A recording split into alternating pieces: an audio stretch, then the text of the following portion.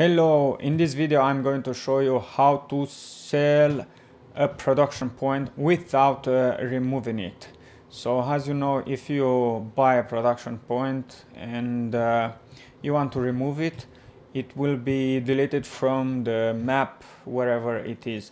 So I'm going to show you, let's delete this one. So I'm going to production, construction and production. After that I'm going to select this, and yes, I want to sell it.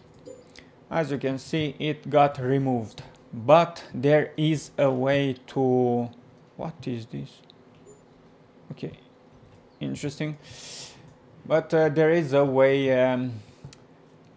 to sell a production. Well, not really sell it because you won't get any money, but you can also get some money by doing some modification of the game.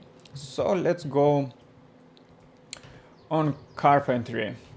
So I'm going to sell this one. Well, first of all, you have to close up the game, go to a place where your game is saved, go to save game 1 and into this folder, placeable XML. Open up with a notepad and you have the Carpenter US. Here you have to modify firm ID. Set it to 0, save it. After that you open the game. After the game is open, go to carpentry and you will see that the building, you can see it's still here, and if we go to this range, it says buy production point, and you can buy it again or not anymore. And like this you can somehow sell it or not own it, the production point.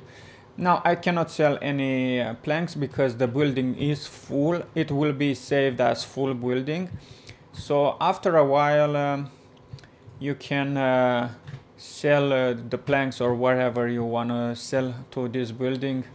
I hope you find this video useful, and with this, have a good day.